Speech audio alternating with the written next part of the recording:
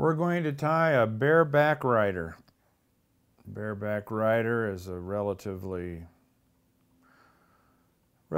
new fly. I tied it about 10 years ago maybe. My wife came up with the name.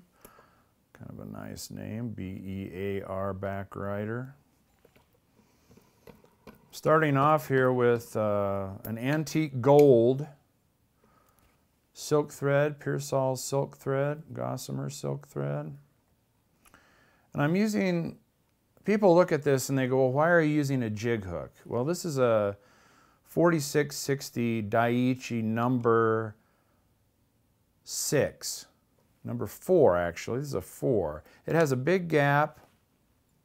It's pretty stout hook. And the way the hook is, this fly will ride right side up every single time. The center of gravity with the eye and the hook down, the shank like that, below the shank like this, it's really effective for having to fly right side up every time. Here's ice dub golden brown. This is going to be my underbody. And we're just going to dub a generous amount of ice dub on here. Now this material is kind of different because if you look at it with the light facing it, with the light reflecting off of it, it's far different than it is when it's backlit. If you look at it into the light versus how the light shines on it, they're two very different colors. So when this is wet and under the water, it's a little darker than what this is. Now we're just going to wind this body on here. Nice and thick.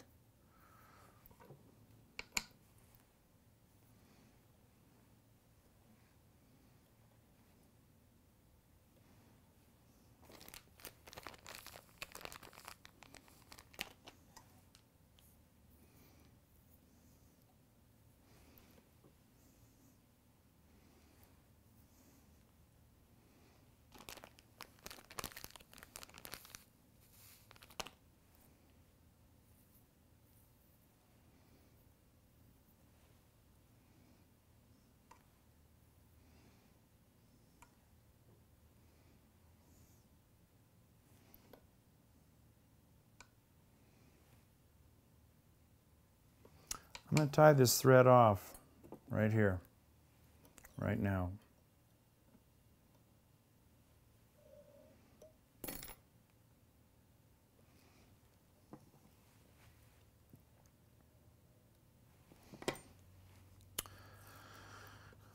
I'm going to start halfway on the hook. Halfway, I'm going to start a thread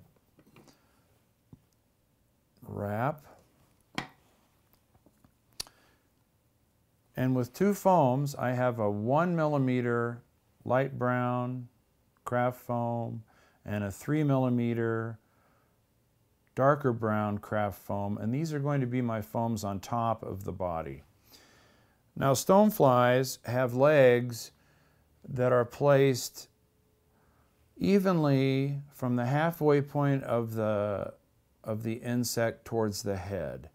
A lot of flies, in my opinion, have the legs jammed too far forward. Well, on these golden stones that I'm imitating, the hind legs are actually closer to the back end of the insect than they are to the head.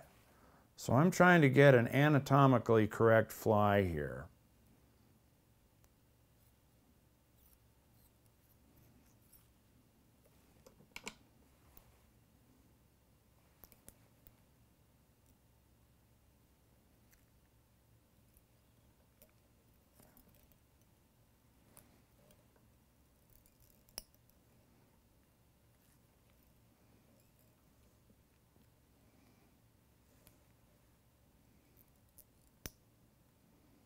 I'm just making 5 equal segments.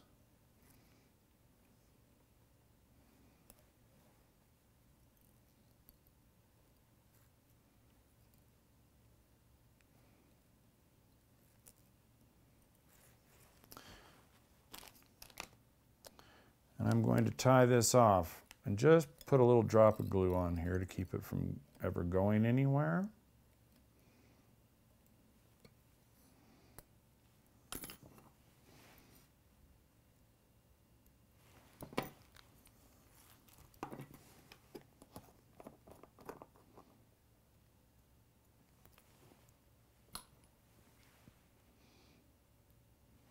A little drop of glue. That'll kind of help it from ever coming apart, which is what we want.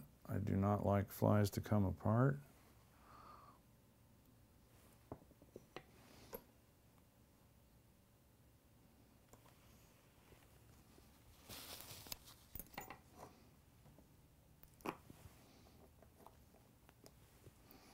Okay, so now my fly is about halfway bound on the shank. So now I'm going to come up one more. I'm going to start halfway between my halfway mark towards the head and bind this down.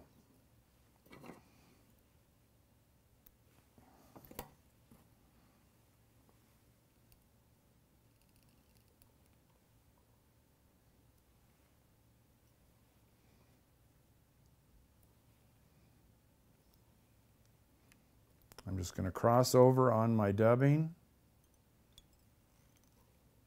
and then I'll make my head.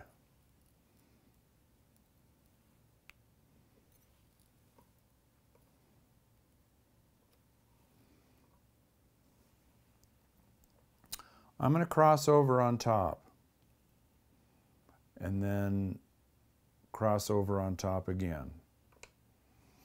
This is all going to be covered with hair, so it's inconsequential visually.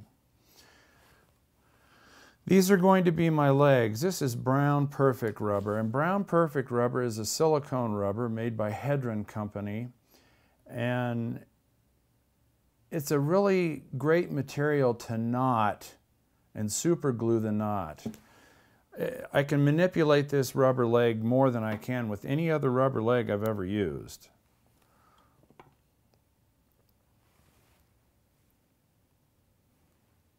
I'm going to tie this on the side, on one side.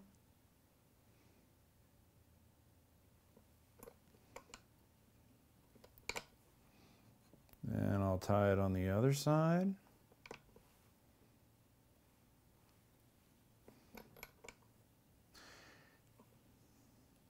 And what I'm going to do is manipulate this rubber in such a way that it becomes perpendicular to the body.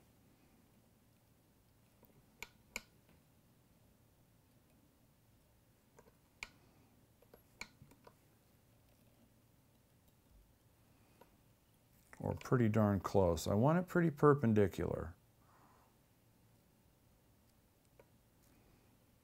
I'm going to cross over, and then I'm going to trim the front part of this short.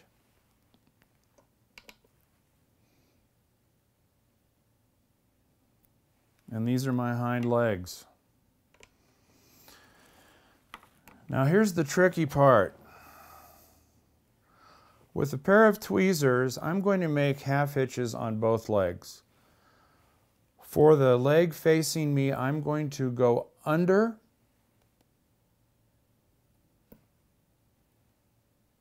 and over and draw this through. And cinch it. Now I can manipulate this knot with various tensions, and I want this leg to go backward and almost, the hind leg almost parallel with the body.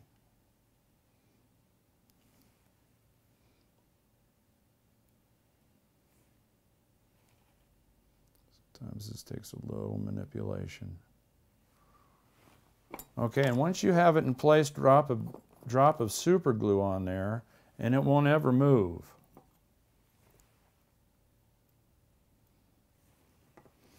Put it on the leg, on the knot, and then put a drop of glue on the body where the leg is attached. Okay, then on the other side, we go over and under with our tweezers. Over, under.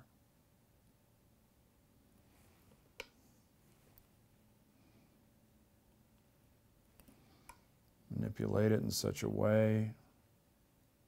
You can push the knot forward a little bit.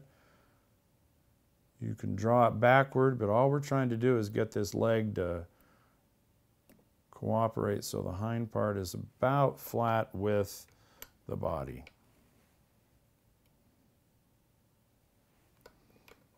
So I need to rearrange that slightly.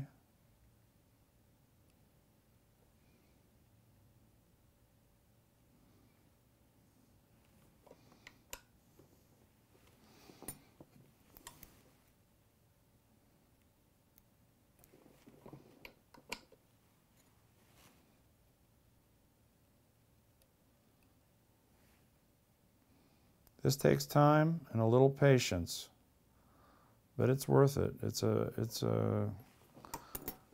has a good silhouette for legs. And then I'm going to glue this knot and next to the body.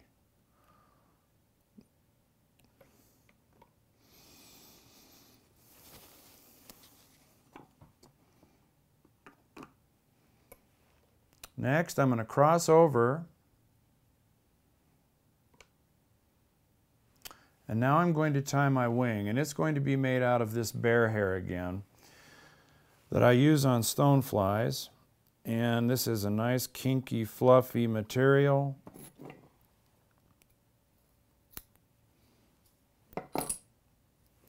Pull out some of these long hairs. With a comb, comb out the fuzz.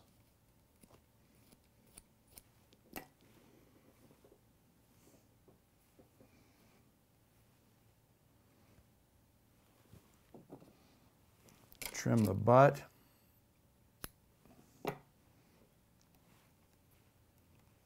it on. Cross over. Bind this down.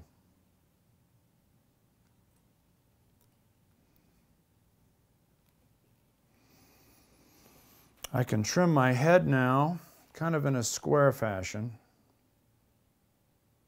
because these golden stones have really square heads. I've never understood flies imitating golden stoneflies that have pointed heads, because they don't look like that. Okay, now I'm going to do the legs, the front and center legs with one piece of rubber.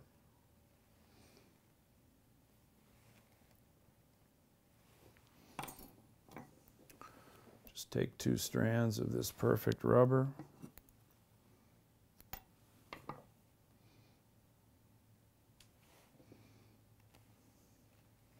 Begin in the center region that I have. Lay that on.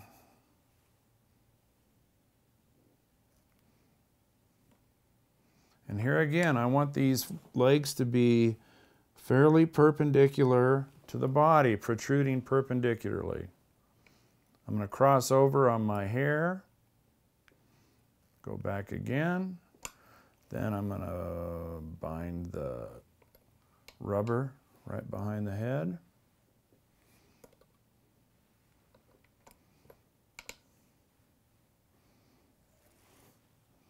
And I'm going to finish this off.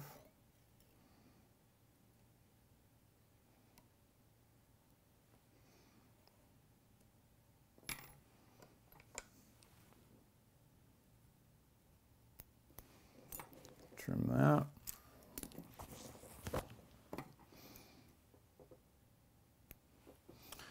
Now, with these legs on the front, I'm going to go over and under. On this side, go over and under.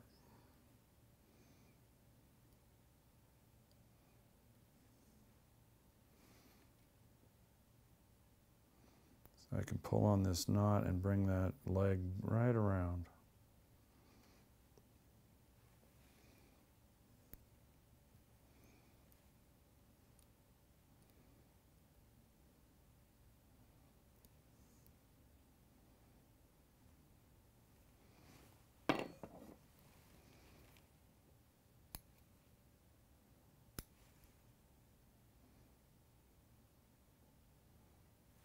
Now we glue the knot, and then the rubber next to the body.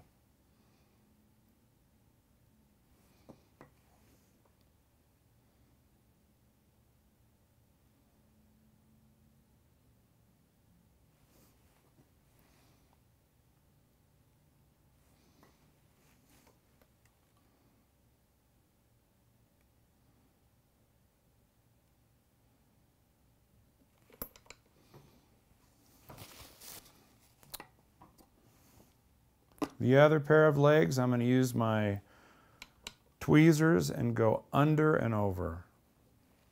Under, over.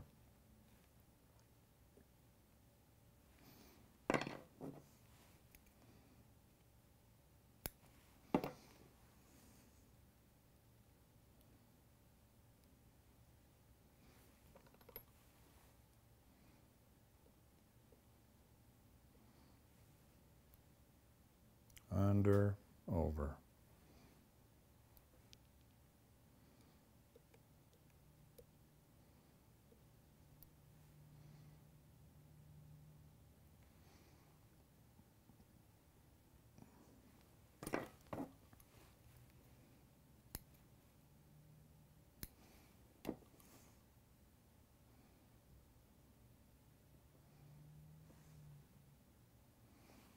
Okay, glue the knot.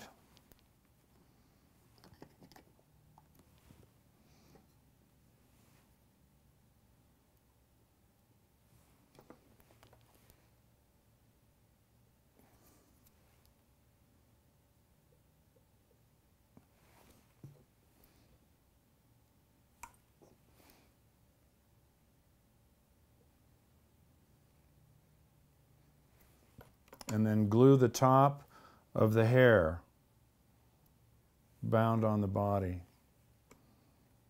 And this way it will never, ever pull apart.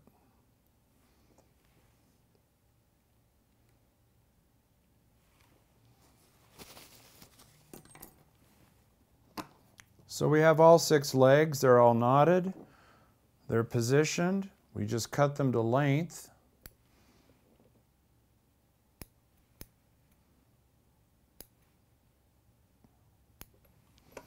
I will take this out of the vise in just a second after I comb this hair.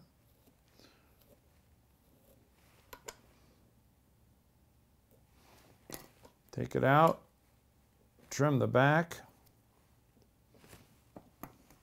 What we're going to do is we're just going to trim this kind of short and put a little V action to it.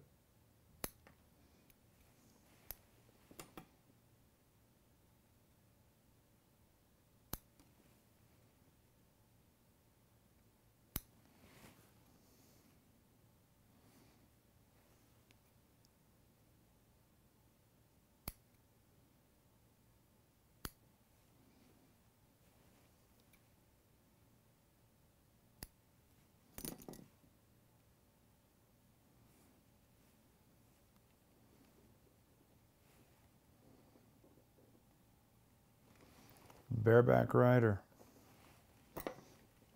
Tie one on and let her buck.